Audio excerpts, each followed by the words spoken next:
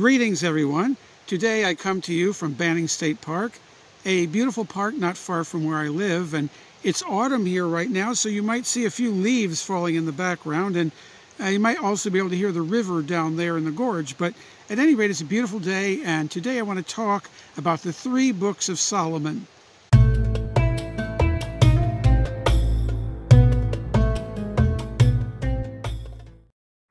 Now, the first one is Song of Songs, which is very clearly a young person's book.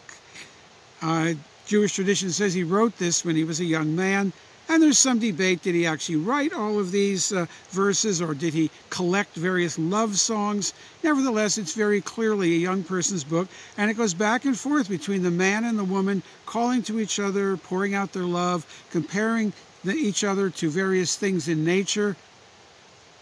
I have to admit that comparing someone to your hair is like a flock of goats flowing down from Gilead is a little strange to me nowadays, but there is a beautiful symmetry to watching a flock of animals move, as you can see in this video of sheep.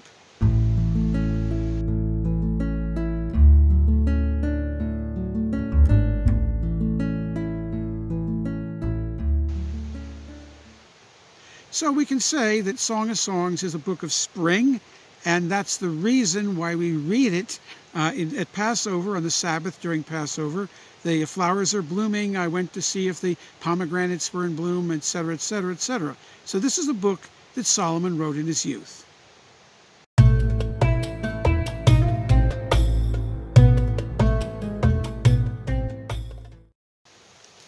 Now, Proverbs is a middle-aged book. And I got to say that when I got to be middle-aged myself, I found myself repeating the same maxims, same wisdoms, the same chachmas, as we say in Hebrew, down to my grandchildren, my children, whatever, because we pass this knowledge from generation to generation. And in fact, in the beginning of Proverbs, it's a father saying to his son, this is what you should do, this is what you should not do, here's the wisdom of the ages. Chapter 31 is a mother talking to her son about who he should choose for a bride. So obviously this is not talking to little children. This is middle-aged people talking to young adults. Now I asked myself, what would middle-age be in Solomon's day? Because people did not live as long back then. I mean, some people did, but life expectancies were shorter. Well, we do have a text called Pirkei Avot that spells out the stages for education. It says age of 5 to learn the Bible, age of 10 for the Mishnah, age of 13 responsible for keeping the commandments, etc. It gives the age of 40 as the time for insight, for binah, which, by the way, is the basis for many people believe you should not study Jewish mysticism, Kabbalah, until you reach the age of 40. It's not a hard and fast rule, but you do need some life experience to understand a lot of the things in mystical texts. Little children don't have the life experience yet to really grasp what that's all about. Pirkei Avot also gives the age of 50 as the time for giving counsel. So I would say sometime between 40 and 50 is when Solomon wrote this book.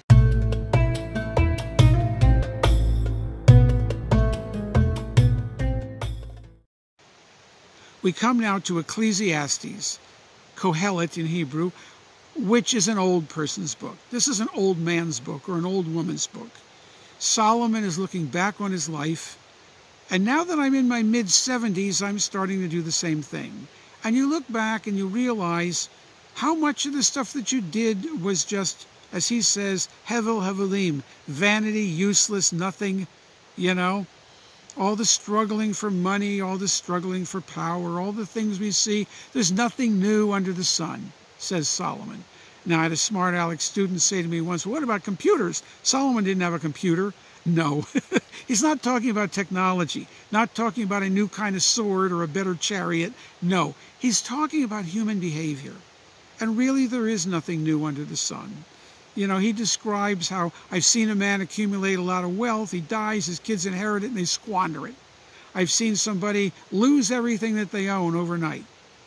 And if that's where you're putting your value, we've all heard stories about how in 1929, when the stock market crashed, There were businessmen who literally jumped out the window of a skyscraper because they felt their life was over because they had lost all their money. So Solomon is reminding us that all of these things in the long run are really nothing. Yes, you have to earn a living, you got to feed your family, it's nice to have good things, and that's the other part of it. He says, what is there to do but to enjoy what you have and do what is right?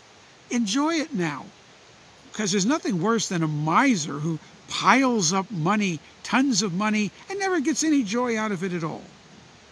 You can see this in a lot of various rich people in the world today. You look at them, do they look happy? You know? And so, in the long run, in the final word, Solomon says, what is there to do but to love God and keep the commandments? Because ultimately, that's all we take with us to the next world. We love God, we keep the commandments. And not just the ritual commandments, but the commandments to love our neighbor as ourselves, to feed the poor and the hungry, whatever, to take care of each other, to be a community. And that's really the most important thing. So we have the 3 books of Solomon. We have the young man's book is Song of Songs, and the middle age book is Proverbs, and the old age wisdom book is Ecclesiastes.